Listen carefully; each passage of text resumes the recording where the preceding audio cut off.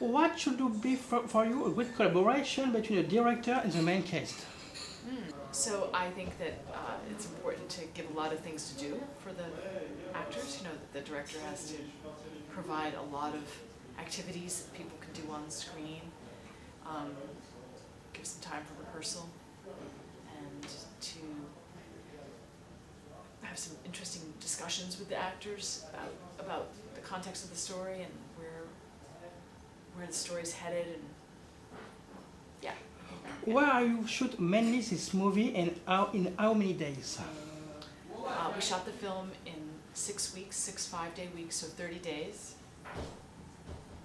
After Down to the Bone with Vera Farmiga, Winter's Bone with Jennifer Lawrence, Leave No Trace is your new movie. Ben Foster and Thomasin McKenzie are so perfect in this movie, and we feel a real link between them. How have you found this great young actress? What can you tell us about the cast?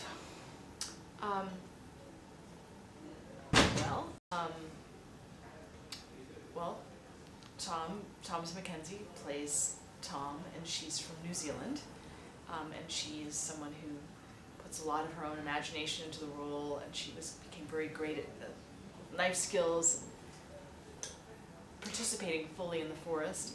And Ben is someone who had a lot of previous work and had spent a lot of time thinking about the lives of veterans, so he had a lot of material that he could draw forward to work in the role of the father. And he too also really loved working in the What can you tell us about your work with the composer Deacon Inchlife? Dickon is a wonderful composer, and he's actually composed quite a few films. Well, he's composed for many films, but quite a few here in France, and he collaborated with Claire Denis years ago, and some other filmmakers, and I really love that he's extremely flexible and that he understands that a score can be minimalist and still very effective, and I love that he can really accommodate the space for people to think during a film, and he likes to work very closely with music from the region and kind of respond to that and integrate that. So he's really a gift to the film community.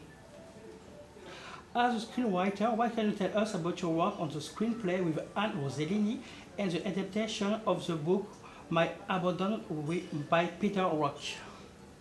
So Peter's book is a book that, My Abandonment, it's set right there in the Pacific Northwest in Portland, and it had a lot of texture, a lot of details that looked like it would be a really strong book to adapt, and we did that. We made a first couple passes at a very close adaptation, and then as we did research, we changed the story a bit, and we made it like a marriage between the book and what we really found.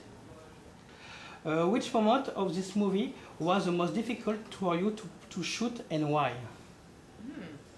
I think what was most difficult was always the time. There's never enough time on a film, so you have to work very quickly. And I think, I think some of the scenes that had quite a few characters in it, or had any kind of crowds, so those are hard. Those are hard for a low-budget film, but I had a lot of help. I had a lot of help from the crew. Why did you find such great inspiration for this movie? Because all sound very great on this movie. So photography, the actor, all is perfect. As a symphony. Thank you. I work closely with the photographer Michael McDonough, and he is a wonderful collaborator because we go over images from other people's movies that we love, and he takes a lot of stills. But this one, we get the pleasure of taking a lot of stills, doing research photography, looking at other films that deal with light and darkness in the woods. And we went with a very minimal setup. He was very willing to use natural lighting, which was hugely helpful. And he had a very small footprint. He used a way of being close to the characters that wasn't too invasive. There's not a lot of gear, so it keeps it quiet. It's a quiet set. Did you shoot your movie in the history continuation or not in the same order? No, we had incredible good fortune to be able to shoot it in the order of the story, which was so helpful to me and actors. It's one of the best possible things that can happen in shooting a film. Leave No Trace is one of my favorite Deauville Film Festival movie and show for me the real face of the America. Watching a movie, I thought about the movie Witness with Harrison Ford. The main characters live in the harmony with the nature and reject all electronic means as communication as phone, computer. What must be for you the place of the humans regarding this environment? So, The place of men in the nature, for example. Do you think they must be more looking for environment? For example, help for animals and something like that? Because on your movie, they reject all electronic things. They don't want phone, they don't want a computer, they want to live in nature, they want to make some culture, to eat some food in the forest, for example. What is for you the best place for humans in the natural environment? Ecology. Yeah, I mean, you know, we're too far along in history, you know, for everyone to live in the forest. You know, it's not going to happen, nor could it happen. But I do think that when people feel that they might need to opt out or they need to try a different lifestyle, if they can, it's probably very meaningful to try it.